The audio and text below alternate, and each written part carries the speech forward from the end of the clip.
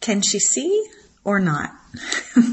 This is a question that many people wonder, especially when they first meet me. And the truth is both.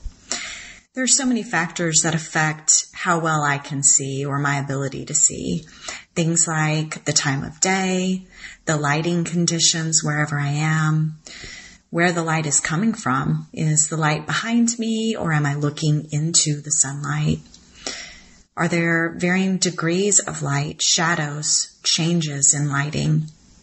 How familiar am I with the setting in which I am trying to navigate? How is my vision that day? It seems strange, but some days my vision is better than others. Low vision is something that's hard to understand, even for those of us who are affected with low vision. But it's important that we talk about it and that we share it so that people are aware that low vision exists. I was diagnosed with a disease called retinitis pigmentosa right about the age of 30. It was very much a shock. No one in my family has this condition. And initially I was very angry, sad, I was a little scared. I spent about a decade in denial, wishing it away, ignoring it, doing anything I could to hide any changes in vision and certainly my vision loss. I was concerned about what people would think of me. Would they look at me as being incapable, different, inferior? Through the work I do with the Foundation Fighting Blindness, I have really found my voice, and I have gotten to the point where I feel comfortable in sharing my story.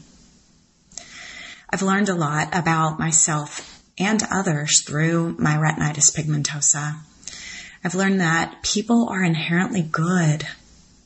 There's so many people, strangers, friends, family, who have supported me, who have helped me, who have showered me with kindness, despite and because of my vision loss.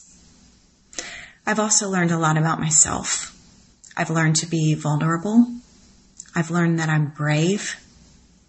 I've learned to be patient with myself. Well, sometimes. I've learned that there is a lot to be optimistic about, and there's a lot of hope for the future. I hope that if you're listening to this and you have an inherited retinal disease, you will too share your vision, because awareness is power. And keep in mind that sometimes those of us with vision loss have far better vision than those who are fully sighted.